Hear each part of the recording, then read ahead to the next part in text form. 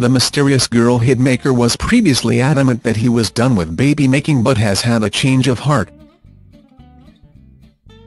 Pete, 44, is already dad to Junior, 12, and Princess, 10, who he shares with ex-wife Katie Price.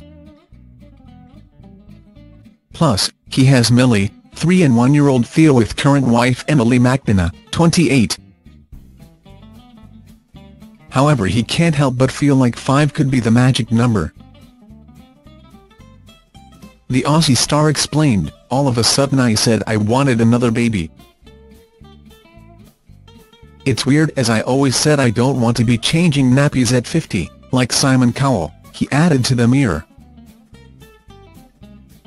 Psychiatrist Emily is not having any of it though, he laments, telling the publication, she's quite content not to have one and is full on back at work.